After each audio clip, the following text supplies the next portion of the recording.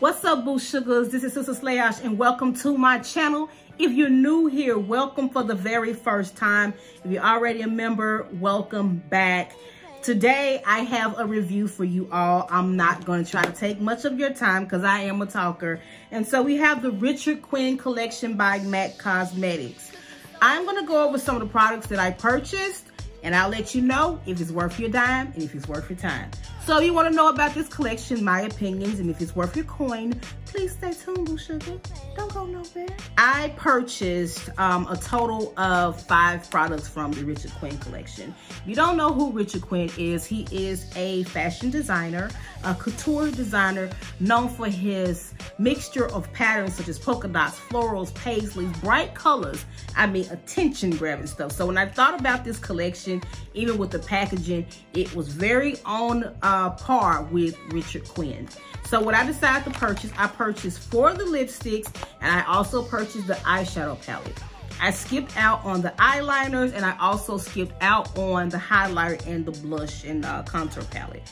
Because of my skin tone, those are kind of tricky. I didn't have it with me as far as being able to go to the store to see the actual tester. So I skipped out on it because I don't know if it's something I could wear or not, and to have it shipped to my house, spent my money for it, and find out it didn't work for me, they were gonna piss me the hell off. So I did not get that, and I didn't get the highlight. I'm kind of over highlighters, to be honest with you. I have so many, and then I'm not trying to sound full of myself. I get facials. I do a lot of things to my skin to where I don't even have a highlight on, and I just glow within. So why the hell am I gonna give you $44 for some shit I got naturally? I'm not doing it. Anyway, so I'm going to go ahead and start with the eyeshadow palette. The eyeshadow palette did retail for $45.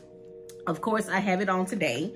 As I mentioned earlier, I skipped the eyeliners. Now, the eyeliners are great products. They are 24-hour eyeliners. They are waterproof. They are smudge-proof. That is very much true. However, I decided to skip out on them because I have plenty of eyeliners, and I don't really wear a lot of color eyeliners like that. I have a white eyeliner and a few color eyeliners, but I don't use them that much. I usually use black, and more so than black, brown. So, didn't get the eyeliners. But this is the palette. It has like this nylon fabric that's covering it. And it has this beautiful two-toned floral print here. There's one that has like the black background and more neon. And another one with the white and the blue. This is a very, very cute package.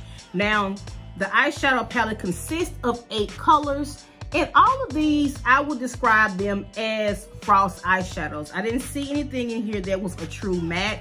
They were either frost or maybe a few satins. So I'm gonna start with the names.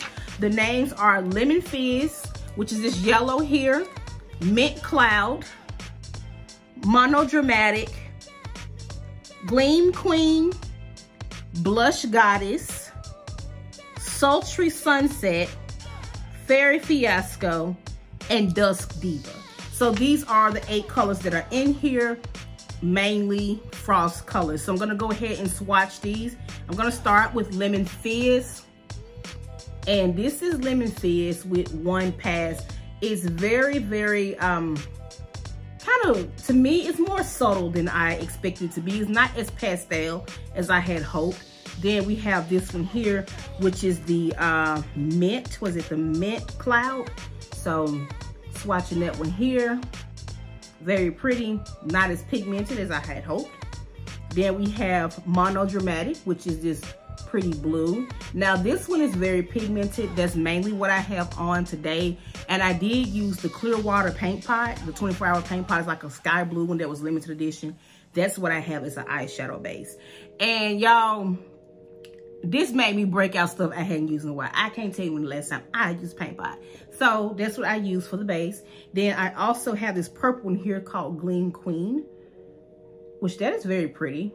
Very soft purple. Then it's followed by Blush Goddess, which I don't get this one. It's not giving pink. It's very, very white, like silvery white. So I don't understand why they call it Blush Goddess. Like if you think blush, you think a blush tone, more like the color of my dress or some range of pink, but whatever. And this next one here is called Sultry Queen, which is like this taupe color.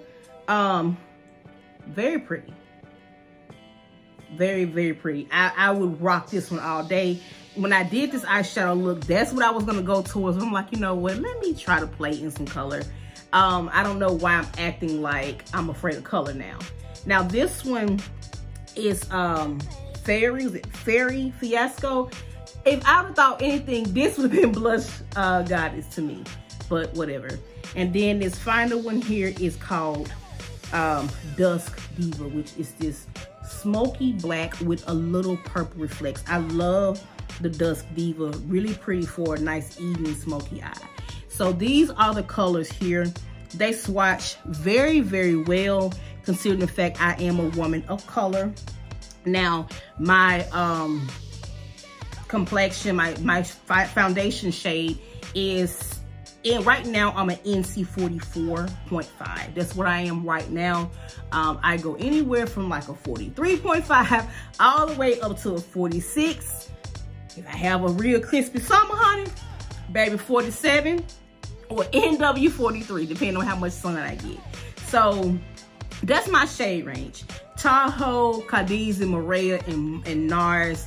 So I'm just kind of that weird yellow, red, greenish. I mean, it's so hard to match my foundation. So that's my shade. And give me 1 second, because I think I'm burning the fuck out of these shrimp in the air fryer. And as I guess right, them shrimp is burnt in the bitch. But I'm gonna sauce them up and I'm gonna eat them. Hell, I'm going to eat them, okay? Anyway, back to this video. Now, I'm gonna get to the lipsticks. And all this retail for $45. If I can tell y'all that, $45 for the eyeshadow palette. Which to me, it's a little pricey. Now, we have the lipsticks. I got all 4 of them. These retail for, well, not all 4. There were 2 other ones that were like Lady Danger and Mirror or something like that. They were like regular lipsticks and limited edition packaging. The packaging is cute, but I already have those lipsticks. I don't care enough about the packaging to buy or re-promote, you know, just for the packaging when I still have a Mirror and Lady Danger. Like, no. Now, these are the lipsticks, and they retail for $25 each. The packaging on these, very cute. It has the blue and white, like the eyeshadow palette. And look at that. That is very, very cute. And of course, it has pink at the bottom, which happens to be my favorite color. And the color, it has his logo here. Really cute. And this color is called Coral Haze. This is a matte lipstick shade. And this is very pretty. I have worn this one already. And it's coral, but it's wearable, especially with a brown liner. I love to wear this with cork or chestnut. It tones it down, makes it actually can go neutral depending on your skin tone. The deeper the skin tone, the more neutral this is gonna be. So this is a very pretty neutral. Or if you're very fair complected, this could be a really nice neon coral. But that is called Coral Haze, and it is a matte finish. Now, the next one that I have here, this one is called Rose Daydream. This is what I have on right now. It is a true like pinky rose color, and this is a nude, I mean not nude, but a matte as well. As y'all can see, I done got my fair share of wears out of this one already, and it arrived with these little nicks on it. I don't know what it is and if it's just me, but every time I order something from MAC online, the lipsticks are always damaged somehow, and I just get so aggravated with that. So I don't know if it's just me, or does that happen to y'all too? Or is it just something going on with their packaging? Or are they slanging the boxes and throwing them bitches out the back of the truck? Like, what's really going on in these streets, y'all? And, oh, by the way, this is what I have on. I have it on with the KKW Nude 2 liner today. And this is Rose Daydream. Very pretty. It ain't nothing we hadn't seen before. This is very much myrrh, sour, but a little lighter. If you don't get this one, I promise you the world will not end tomorrow. So, I mean, whatever. Now, the next one I have here is called Mega Magenta. Now, I was very excited about this one. I don't know why I was excited about this one, but it just did something to me. It is so pretty. It gives me quick sizzle vibes. This is a color that came out with the Shop Matte Cook Matte collection. This is also a matte finish. It is a very pretty, vibrant pink. It gives me quick sizzle / pink pigeon. It's one of those bright pinks, but it's not Candy Yum Yum. Every pink does not have to be Candy Yum Yum. So that one is Mega Magenta. It's very pretty. I cannot wait to wear that one in the spring. And then we have Vamptastic. Vamptastic, very, very cute. Same packaging. Kind of reddish, kind of like a pinky red. I don't get why the name Vamptastic, because it's not what I would consider vampy. Very pretty pinky red. And again, this one's also a matte finish. I have not worn this one yet, but I cannot wait to do so. I will be pairing her with the Beat lip liner. So these are the 4 lipsticks. They are a matte finish. This one has been on like literally all day. I have not had to touch it up. The matte formula is not that drying. I'm wondering if MAC may have redone their formula, but I'm not mad at it because it feels really good. So yeah, these are the swatches. I have the collection on now. I skipped the highlighter and I skipped the eyeliners and I skipped the contour and blush. Just wasn't really compelled or excited about getting it. But this is what I have, the 5 pieces, the eyeshadow palette, and the 4 lipsticks. Now for my final thoughts. When it comes to the collection as a whole, I love the packaging.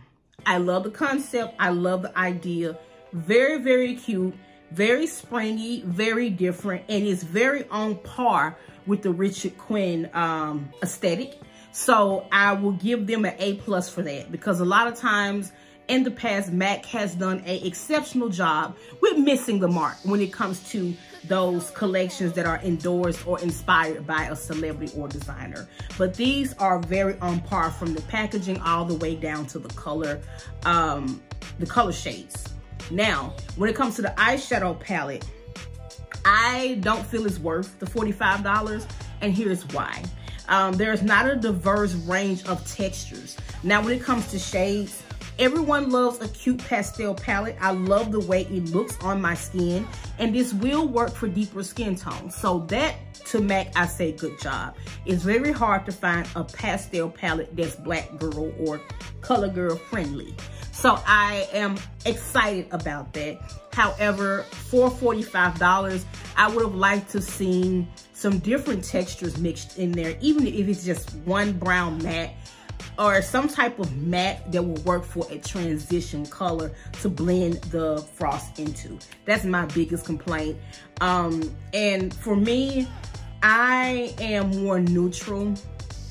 I kind of run from a lot of color now. At one point in time in my life, you couldn't put me anything but color. Now, you can't put me in color. I'm a neutral girl through and through, so I probably will not get the true value out of this palette because I am not a color girl like that. I can do the looks, but this will be a palette I will more than likely use a lot on my clients. So, I don't think that the palette is worth $45. You can get a Morphe palette, you can get a ColourPop palette, or whoever. You can get a palette for that same price range and get way more colors and a larger variety of textures. Now, when it comes to the lipsticks, are the lipsticks worth your money? The only lipstick I would say that's truly worth the money, and this is just my opinion, is going to be this Coral Haze. I like coral, especially this particular variation, because I will definitely get a lot of wear out of these two, the Coral and the Rose Daydream, because these are more neutral. So yes, for those two. Yes, in a sense, I will wear them. No, in a sense, I have a lot of colors like them already. But $25, I still struggle with a $25 lipstick. I struggle with that.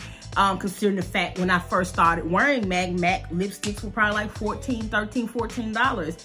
and now they're $25. They're pretty soon gonna be double what they were, and it wasn't that long ago. Thanks a lot, inflation, with your stinking ass. But yes, that's kind of all I have for this collection. Let me know in the comments if you picked anything up from this collection. Are you excited about it? Is it giving you old Mac vibes, or are you just gonna skip it all together? Please do share, and if you haven't done so already, please like, subscribe, and join the family. And I will see you on the next one. Bye, boo sugars.